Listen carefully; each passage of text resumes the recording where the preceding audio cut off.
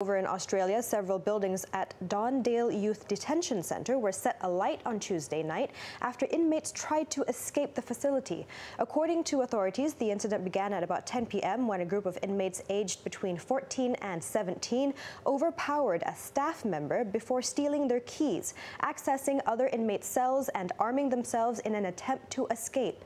Police and firefighters later arrived at the centre and managed to quell the situation after more than 3 hours. None of the inmates were injured, but one staff member of the facility was rushed to a nearby hospital for treatment. Several detainees were then taken into custody to facilitate an investigation into the incident.